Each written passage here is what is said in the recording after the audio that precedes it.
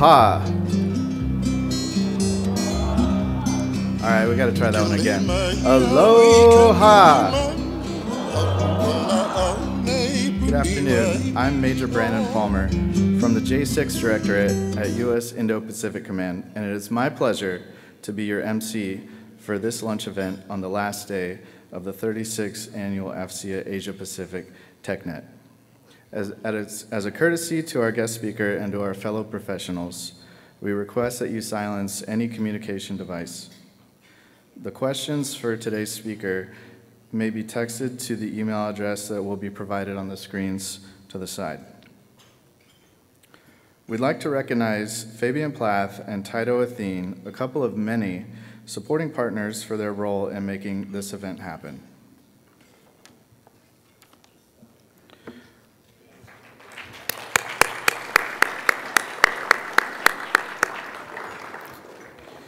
We're also joined this afternoon by tomorrow's leaders and their cadre, who are now part of the junior and senior ROTC programs from across the great state of Hawaii. As you are called, go ahead.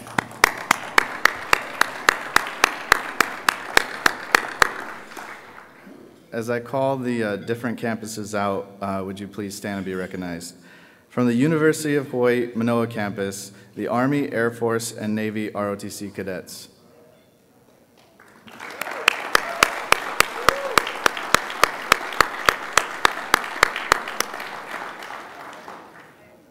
In the high school program, we have Kailua High School.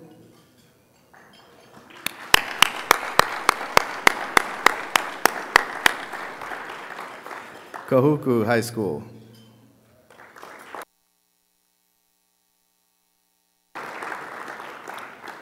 Moanaloa High School.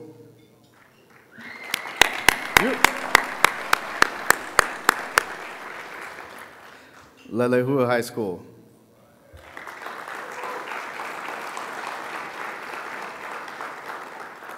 St. Louis High School.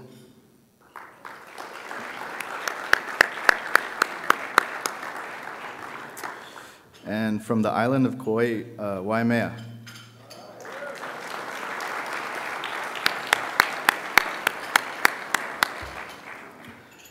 Ladies and gentlemen, we're now on break, so you may enjoy your lunch meal.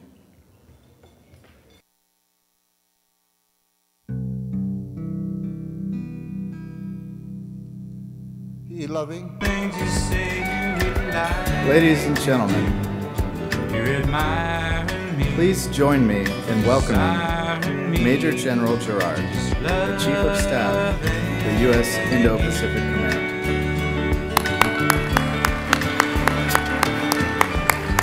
Anytime, any place that I feel.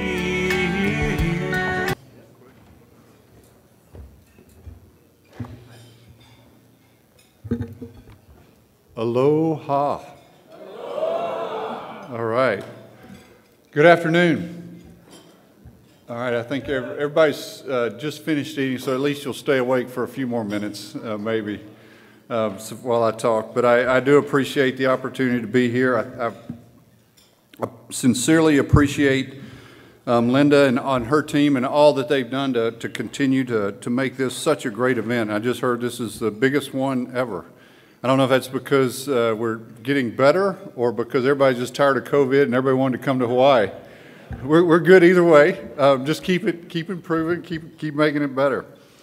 I do know that y'all would have probably appreciated having Admiral Aquilino and Lieutenant General Sklinka and here, but it was an incredibly busy week at Indo-PACOM, so you're stuck with me. So I apologize, but hopefully I can be a little bit entertaining.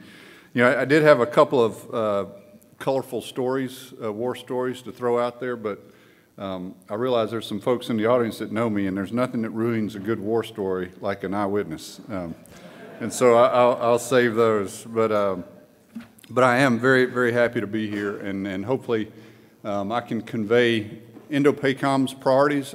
I hope those have been threaded in the other comments of the component commanders that spoke to you, or deputy commanders that spoke to you here throughout the week. I've gotten feedback recently that one thing Admiral Aquilino has achieved is everybody in Indo-PACOM is on message. And we are consistent and congruent in our articulation of the capabilities that we need to accomplish our mission. This year's theme, From Data to Dominance. And I hope throughout the week we have identified some ways that we can use data better to achieve dominance, because that's where we are in our current operational environment. Data is extremely important. Why is dominance so important to Indo-PACOM? And why is data a piece of that solution?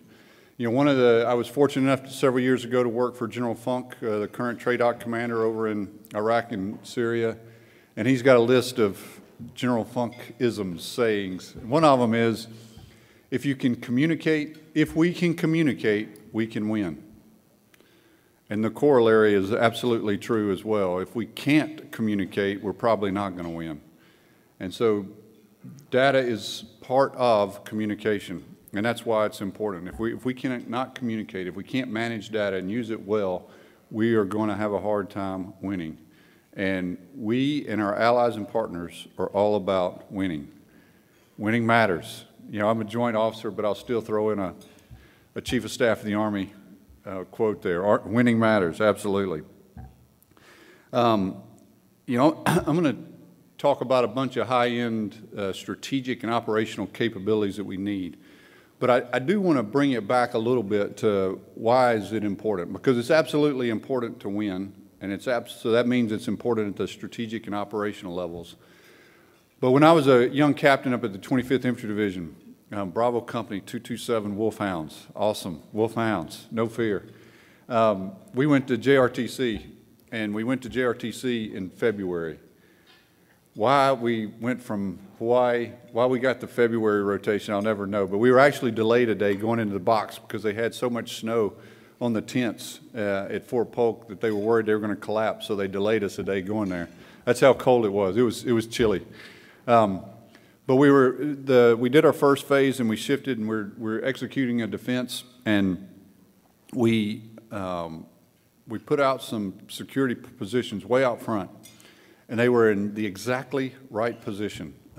We didn't know that at the time, but we thought it was a good place to put them, but we weren't sure, but it was exactly the right position. And then we're giving priorities of work to my executive officer in the company, and one of the things, his task, I think the top one or two, it may have been the number one, was, hey, make sure those guys got a resupply of batteries.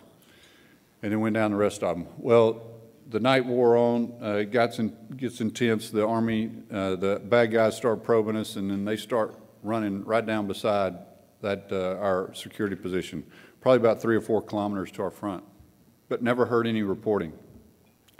And so we didn't really know where they were until they were all over us. And you know, the opposing force, the OPFOR at JRTC is very good. They're very good today. They've always been good. It's because they get to practice what they really do every day of the week. And so they ran all over us. And only in the after-action report did we figure out that my XO never got batteries to that security position. So about 11 o'clock, 2300 at night, they lost power. And so they were in the right place. They had the right radios to communicate, but we didn't have batteries. And so they could not communicate to us and tell us what the bad guys were doing. So we could deploy artillery, mortars, whatever to stop them. And I give you that story just as a reminder that no matter what we're talking about, it's real to that 18, 19-year-old soldier sailor, airman, Marine, that is at the tip of the spear that we're putting into harm's way.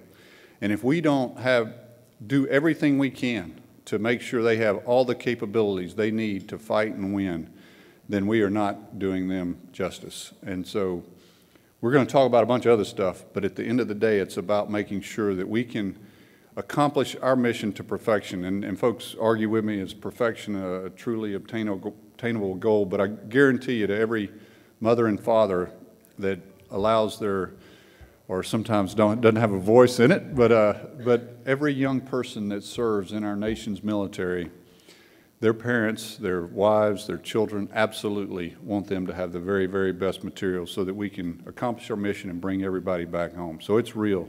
What we're doing today and what we're talking about is serious stuff, and it's real. So hopefully that that puts it into perspective. Why is data and why is dominance important to Indo-PACOM? We are responsible for the most consequential theater with the most comprehensive, urgent, and enduring challenges to the vital U.S. national security interest. Those aren't my words.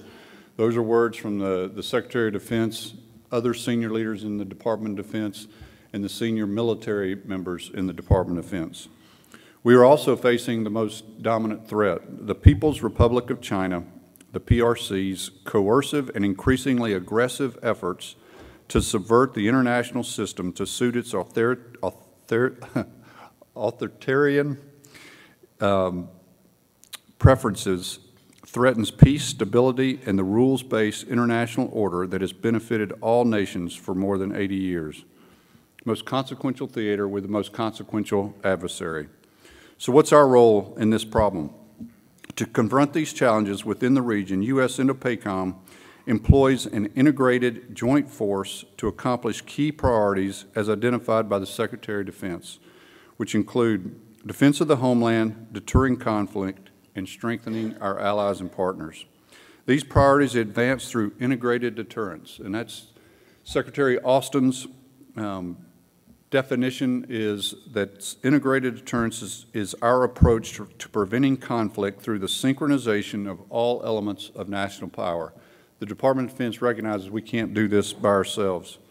Along with the joint force that is executing in all domains, together with our allies and partners. I would like to amplify that last point just a little bit, together with our allies and partners. When I was on the Joint Staff several years ago, the chairman at the time was General Dunford, and he had a couple of thoughts. One of them was that we will never go to war again without our allies and partners. And I think he was absolutely right, because if we do go without our allies and partners, we're not going to be in a good place. I mean, you can look at Russia. Russia wishes they had more allies and partners right now. So we will never go to war without our allies and partners. Another thing he talked about was, and I'm going to talk about it a little bit more, was sharing information. He said, we created the Five Eyes construct, and that was an excellent construct 60 years ago. Is it the right construct now? And whether you can argue whether it is or isn't, it's a great construct, some great key allies and partners, but as I'll talk about in a few minutes, that's not the solution going forward. We're going to have to share information and share it liberally with everybody that wants to be our partner, not just our Five Eye partners. And that is one of our key asymmetric advantages, is our security challengers do not possess our network of strong alliance and partnerships, because these relationships are based on shared values and people-to-people ties, and they provide significant advantages such as long-term mutual trust, understanding, respect, interoperability, and a common commitment to a free and open Indo-Pacific. Admiral Aquilino has asked our staff and our components to seize the initiative. Seize the initiative describes Indo-PACOM's approach to executing integrated deterrence and requires the joint force to think, act, and operate differently by synchronizing our operations, realigning our posture, and advancing our warfighting capabilities. So what warfighting capabilities do we need? We need the ability to protect the joint force, to operate in contested space, to improve all-domain battle space awareness, to employ integrated fires, to support forward forces with sustainable theater-based logistics, to facilitate high-end joint training in theater, to establish a more forward, more distributed posture, and advance ally and partner interoperability and strengthen their security capabilities. All of these are laid out in the recent report that Admiral Aquilino delivered to Congress at their request. Let me highlight the top 3 warfighting capability gaps. Operating in contested space. We require joint force capabilities supported by electronic warfare, space, cyber, and over-the-horizon radars to counter adversary efforts to deny our freedom of maneuver across all domains. We also need all-domain battle space awareness combined with a joint fires network to provide the joint force with a comprehensive sensing, tracking, and distribution of all actions and activities in the ground, air, maritime, cyber, and space domains. I don't know why, as I look at that, I think we left out one piece in there, but it's also the information domain. And I'm not sure why we did, but I'm looking at Vic over there as I say that. We need a near-term capability to remove the latency of target quality data generated by sensors throughout the region to generate integrated fire control solutions to deliver effects across multiple domains: land, air, sea, cyber, and space. And finally, to employ integrated fires, we need ground-based air and naval long-range weapons to provide combat formations with the precision strike capabilities that are operationally decentralized and geographically distributed in theater. So those are the key capabilities that Admiral Aquilino has told everybody, and if you ask him what his top 3 are, he'll throw those at you in a heartbeat. There are 2 other priorities. There's actually 3. I'm going to save the last one for later, but 2 other priorities that will enable the joint force and our combined forces to provide integrated deterrence, and they include protecting the joint force. We are building a 360-degree persistent air and missile defense system on Guam that also provides improved battle space awareness, protecting the homeland. To prepare the joint and combined force, the U.S. and all of our allies and partners, we must train as we fight. To facilitate high-end joint training, we are developing the Pacific Multi-Domain Test and Experimentation Capability, PMTEC. And Dr. Wood back there is our point man to deliver that capability.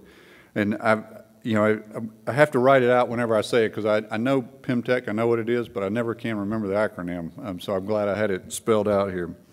But this is a modernized distributed training capability that will enhance warfighting readiness to compete against peer-level adversaries at speed, scope, scale, and operational distances, both in the near term and in the future. PMTEC's end state is a joint, combined, and coalition warfighter enabled capability to realistically rehearse fighting in highly contested all-domain environments against peer adversary capabilities to deliver integrated deterrence. Admiral Aquilino continues to harp on training as we fight, and everything we do every day should be a rehearsal. So what do all of these capabilities have in common? Quick look back. Ability to protect the force, operate in contested space, improve all-domain battle space awareness, employ integrated fires, support forward forces, facilitate high-end, establish a more distributed posture, and advance ally and partner interoperability. What do all of them have in common? The need for data. Developing the ability to move data seamlessly across domains at different classification levels with our allies and partners will help us achieve dominance. So I'm sure Denise has provided this group an overview of what we're doing to deliver these capabilities, but I'll hit some of the highlights. You know, our biggest, well, first we're standing up a data office. At least SOCOM I know had a data office. I think some of the others had one, but we're just now standing it up. And we appreciate all the support from the Office of Secretary of Defense, who has a data office now combined with the Data and AI Office, I think that's the right term there, who've provided us some data scientists who've been in our command here for a year or so and have been working this problem set all under Denise, but now we're pulling that out and making our own data office. You know, the second thing the second thing I did was bought Data for Dummies. True story, it's sitting on my desk at work right now. Denise recommended it, but I did. And then we're hiring our chief data officer. And we're right in the middle of, we've identified the individual, and so we're just in the process of bringing him on board. But both he, and I told him this, I told him what I did, and so both he and Denise are now, they're having trouble sleeping at night because they're worried I'm going to have expertise dominance on them with my Data for Dummies book. But it is absolutely important. And the real thing that we're doing, though, and I know Denise has talked a little bit, because whether it's the system, the Guam Defense System, whether it's PIMTech, whether it's all the other capabilities we are developing, we got to have something that ties them together, that moves that data back and forth. And so that's our mission partner environment that we're working on.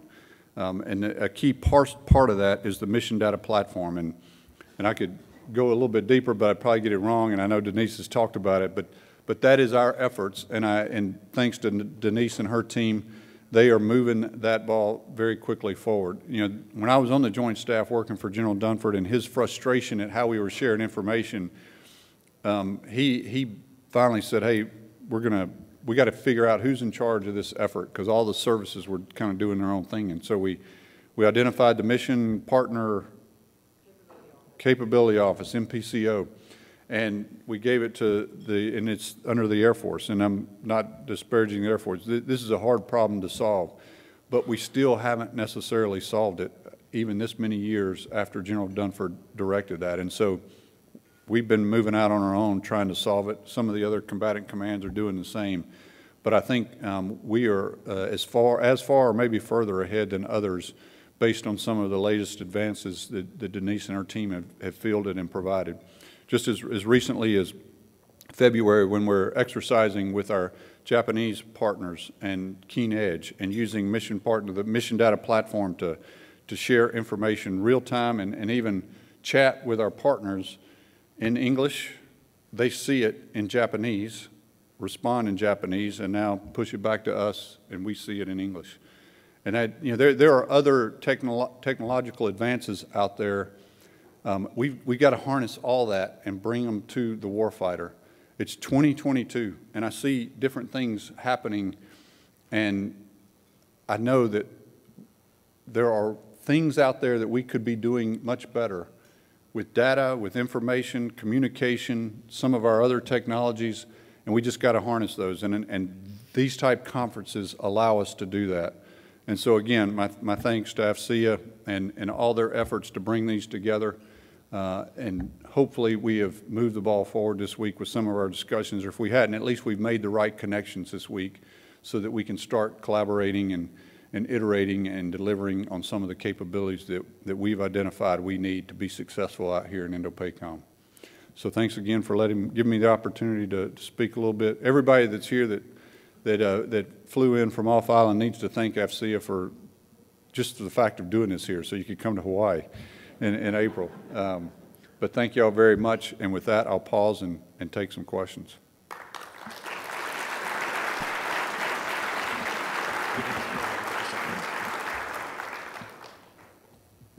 Sir, thank you.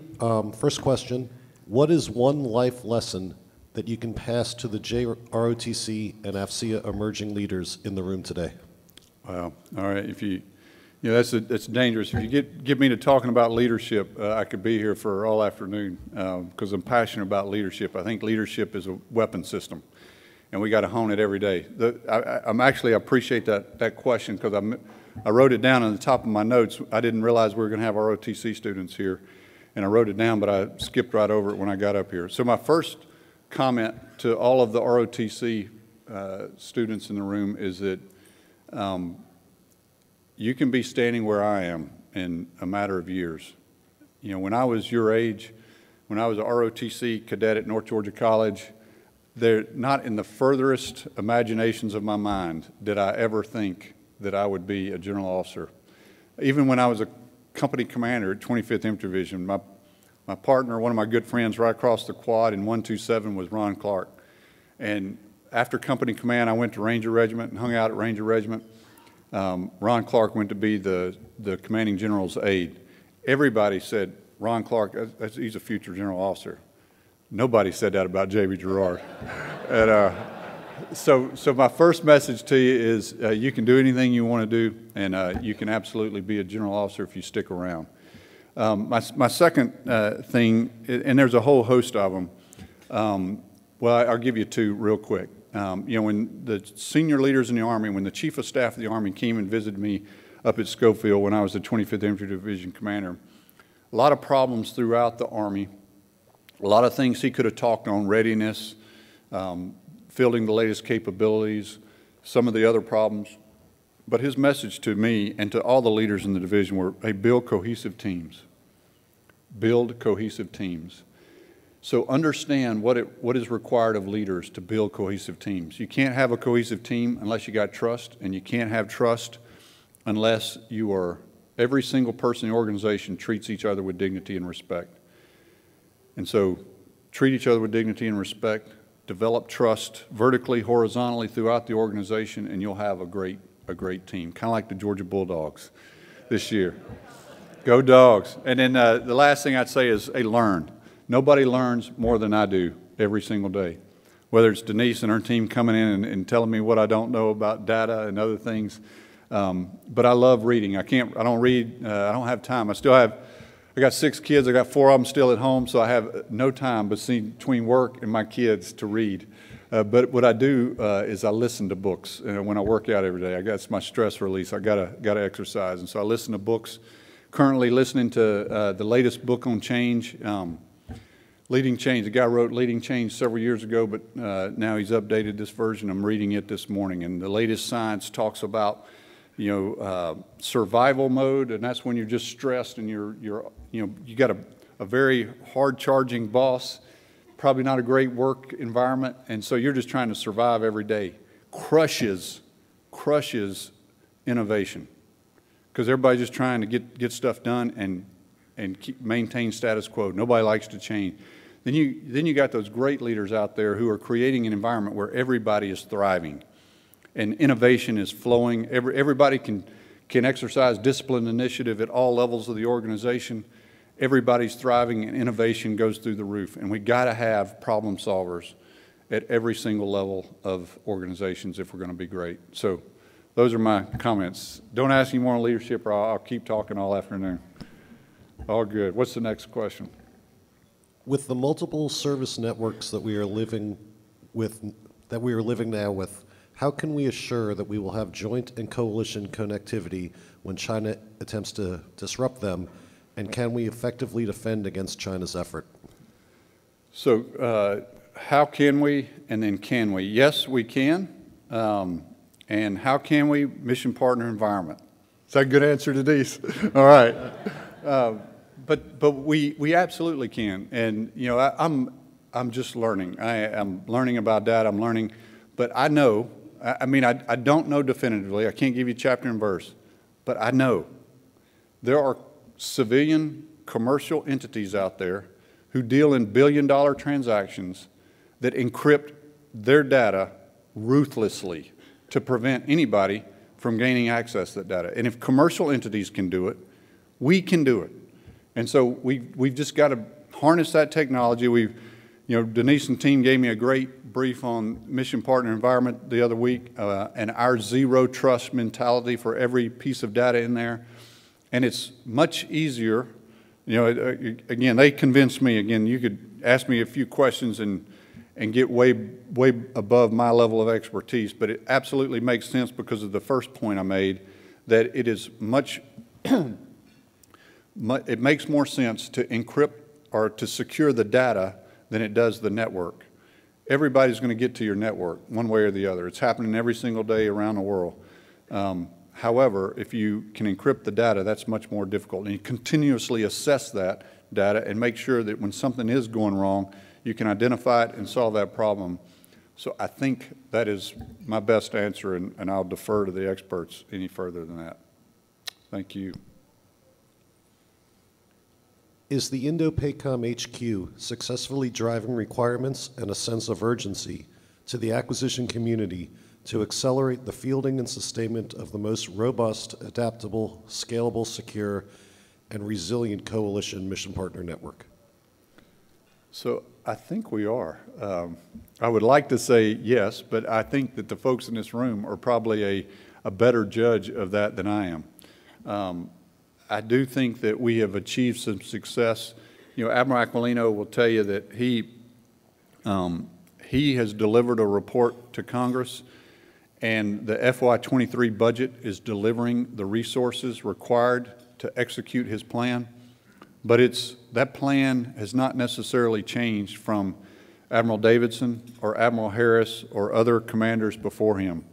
But he has stayed on message and has communicated very clearly. And I think Denise and I can both tell you that he has spent a lot of personal energy with senior leaders in the Department of Defense to make sure that they clearly understand his capabilities and what is required for him to deliver, accomplishing his mission out here. And so we have done that internal to the department, waiting for the FY23 budget to hit.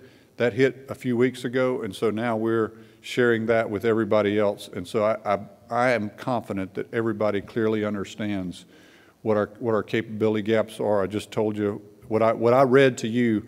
All that list was the unclassified portion of the report we submitted to Congress, and I know we're continuing to amplify that to everybody that we talk to in industry.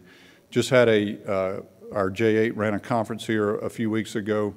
Their annual post-conference, which does the same thing, clearly articulates not only in open sessions like this, but they also have a closed session for all the industry partners that maintain security clearances to participate in, so we could even go a level or two deeper in a classified piece. So I think we are doing that well. Hopefully we are, and we look forward to y'all solving some of our hardest problems for us. Thank you, sir. What technology, training, and/or personnel gaps do Indo-PACOM forces have regarding information operations? Yeah, Vic, did you ask this question? All right. Vic and I worked at SOCOV here a few years ago together, and a great I/O expert over there. So, you know, one of the things that we can always do better in a lot of these, and one of the problems we have here is in the Indo-PACOM region is we haven't been at war like we have at CENTCOM for the last 20 years. And what I mean by that is in CENTCOM AOR, we've been at war for 20 years, and when you have a crisis that drives everybody to work together to solve that problem. And so in the information, the Department of Defense doesn't own the information environment. One of the problems is that nobody in the U.S. government owns that problem, and that's a problem. However, we defer to the Department of State when we operate in countries around the world. And so we have fratricide inside senior levels of the Department of Defense. We did something in Indo-PACOM. We were asked to do something here a month ago. And I'm speaking very nebulous because it's classified, all the details, but just to prove a point, we were told, hey, we need to do this activity. And so we said, okay, and so we want an active public affairs posture. And they said, nope, can't talk about it. And so we did something, and the folks that we were trying to influence probably never knew it. And we're sitting here saying, you know, that's horrible, horrible. And so we're fratricide inside the Department of Defense, and then it gets a little bit more challenging when we go across the town to the Department of State in Washington and try to get their concurrence to allow us to do stuff in the MISO and IO realm. And so we've got to do a better job of communicating and coordinating, collaborating, get everybody on board. And so that's one area. We are doing some good things in military deception, but obviously those are sensitive, and so can't really talk about them. And then cyber, I will talk about cyber and space just to bring them in there. That, you know, Admiral Aquilino has driven very forcefully to make sure that the staff, every time we do something, we're including cyber and space into all of our activities. And that just allows us to operate in all domains, not just coming from a single axis, but really trying to come from multiple axes to give our adversaries multiple dilemmas. It makes it much more challenging for them to react. And so those are some, I don't know that we, I think training-wise, every big end exercise we're doing, we're incorporating all of it. Probably more is really just the authorities that we need to be a little bit more effective. But don't get me wrong, we internally to Indo-PACOM, we can do a better job ourselves. So I think it's everybody working together to be more effective in this space. You know, if you haven't read Like War, I'd recommend reading that book. Peter Singer, he's got several of them. That was, I think, one of his first ones. He writes them with others. But I mean, you just look at the information competition that's going on right now in Russia and Ukraine. look at the information competition that's going on in Indo-PACOM AOR. The fight in the information environment is potentially where we're going to win or lose future battles, and so we got to get better at it. Thank you. Do you see value in a NATO-like organization for nations in the Indo-Pacific region? Yeah, that's a good question. You know, in personal opinion here, I will be quick to add that. I don't know. You know, I think a lot of our partners in the region are you know, don't necessarily have the capabilities and the capacity that a lot of European nations have. They're proud of their heritage. They value their land and their cultures. And so I don't know that we really need a NATO-like effort out here, but it's really, I think, those that share our values and that share freedom and a free and open Pacific where each country has the autonomy to choose their own future, I think is valuable, because you look at the way that countries that are our allies and partners think, you look at the other countries that, you know, share some of the Chinese ideals, like Russia, like North Korea. You know, what's your choice? And what's that? Yes, sir. Absolutely. Admiral Mackey's probably much more capable to answer that question than I am. But so I don't necessarily think that we need one, because I think our ideals and our way of life and those nations that share them, I think, will be strong enough. Thank you. This is the last question we've received. What agency is carrying the torch to address the lack of joint governance and various inhibiting policies that transcend across AO boundaries and COCOMs? I'm trying to, so are you, the lack of joint governance and various inhibiting policies, is it a specific capability, or are you just talking about in general? I'm struggling, I know it's probably going to take time to get some feedback over email, but I guess, you know, I think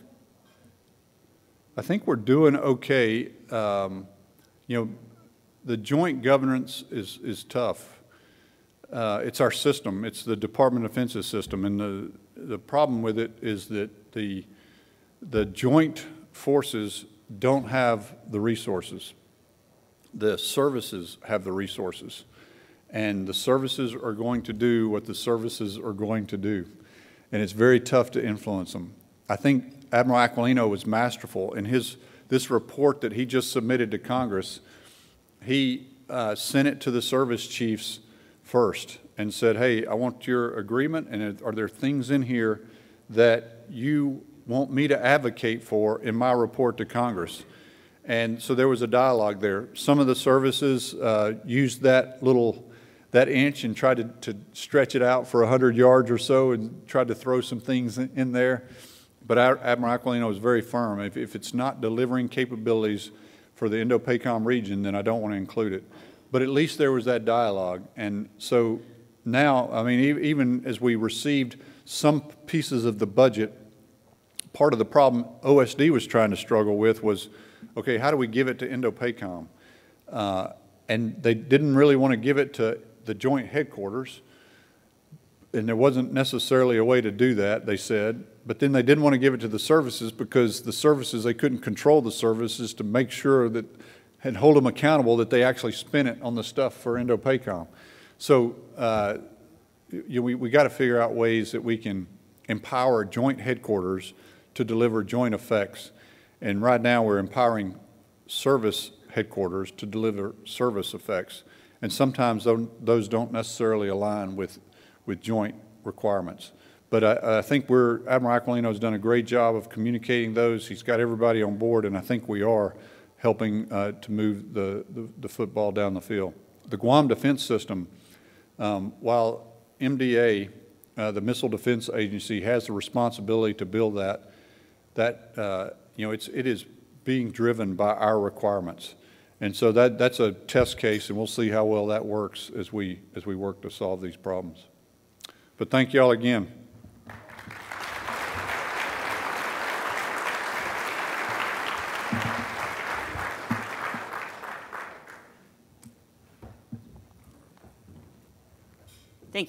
Thank you, General, for your time and for your remarks. So I do want to recap a few things that I captured. If we can communicate, we can win. We have an asymmetric advantage in this theater. We share information with all of our partners. The challenges and priorities of U.S. Indo-Pacific Command operating in their contested space, all-domain battle space awareness, near-term capability to deliver effects, protect the joint force, train the joint force, and deliver integrated deterrence. And when you talked about data to dominance, the words I captured was obtain, move, protect, share, use. And if you do that, that is achieving the dominance.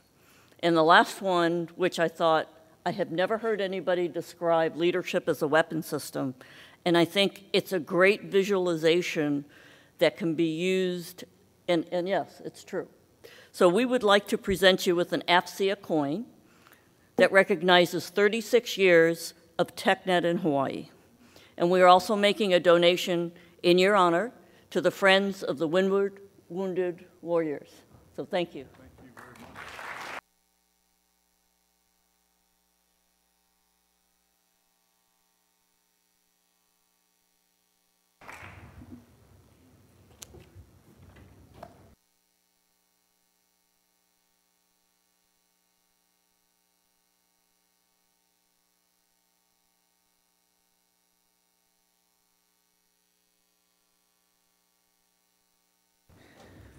Okay, team.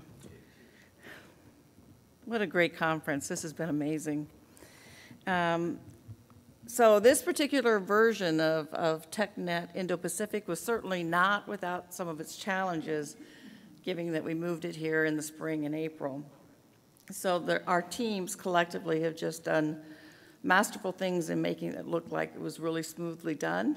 So thanks to both AFCEA International and Hawaii for all that you have done.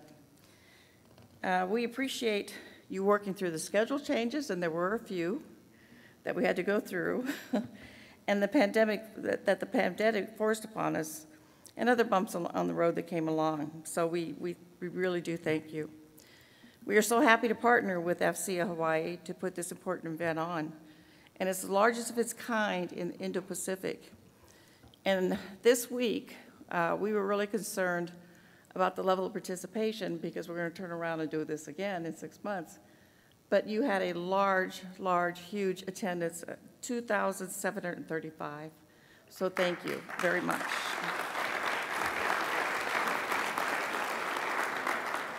This Hawaii chapter has an amazing 200-strong volunteer force that turns out every year to help run this event. And it's a remarkable chapter that does incredible things throughout the state of Hawaii, including giving many scholarships and teacher grants to deserving students and educators in the STEM fields. So if you are so inclined and want to support this great chapter out here, you can just go to www.afceahawaii.org and get information on how you can continue to contribute to them. I also want to thank industry for all your support. So for the companies who came here and exhibited, we absolutely cannot put on any of these events without you. And as our success is because of you. So I really do appreciate all the hard work, especially most of you coming from mainland here. It's not an easy trek to get all your equipment here. But this year we maximized out the space completely. So we really do appreciate your support. We've heard you. Many of you approached us about wanting larger spaces, and we are looking into what our alternatives are for that. And finally, I'd like to thank the great staff here at the Hilton Hawaiian Village. They always treat us so well, and have high levels of execution, whether it's a meal here, it's our rooms, the receptions we had, the breakfasts we had, they were just awesome. And lastly, if you're not a member of AFCEA, we have an AFCEA booth over there in the Nautilus Suite foyer. Being a part of this great organization, I joined when I was a second lieutenant, and there's so many benefits to being a member here. It's the #1 networking organization for our backgrounds and what we do, whether it's intelligence, IT, cyber. So please join us if you haven't already done that. Now, I'm going to ask you to stay with me for a couple more hours. I promise to have you on the beach by 4. So though I'm giving the closing remarks, we do have a couple more content things this afternoon. So at 2 p.m., we had the panel session across the street in the South Pacific Ballroom. It's being led by our young emerging leaders. And if you haven't sat through one of their panels, they are amazing. So please join us there. And we also have the continuing education course next door at 2 p.m. as well. So again, mahalo for attending. We hope to see you again right here for the 37th TechNet Indo-Pacific, November 1st through the 3rd. And if you're traveling in from the mainland or overseas, be sure to fly in early so you can enjoy Halloween here in Hawaii, which is a great event to do. So safe travels, and I look forward to seeing you in November. Aloha.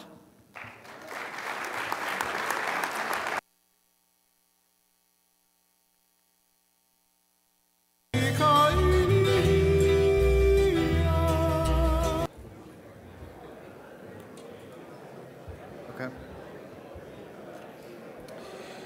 Thank you, General Jarrad, for an excellent presentation, and Susan Lawrence for your closing remarks.